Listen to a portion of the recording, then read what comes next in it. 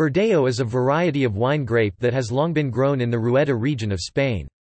The grape originated in North Africa, and was spread to Rueda in about the 11th century, possibly by Mozarabs.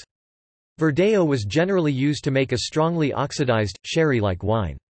In the 1970s, the winemaking company Marques de Riscal began to develop a fresher style of white wine based on Verdejo with the help of French enologist Émile Peynaud. In 1980, white wines from the Rueda region were recognized by a Denominación de Origen (DO). Wines labeled Rueda must contain 50% Verdejo, the remainder is typically Sauvignon Blanc or Macabeo.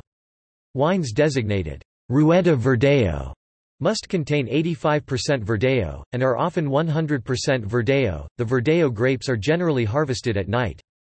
This means that the grapes enter the cellar at the lower nighttime temperature of 10 to 15 degrees Celsius (50 to 59 degrees Fahrenheit) instead of the daytime temperature, which can be as high as 28 to 30 degrees Celsius (82 to 86 degrees Fahrenheit) in September.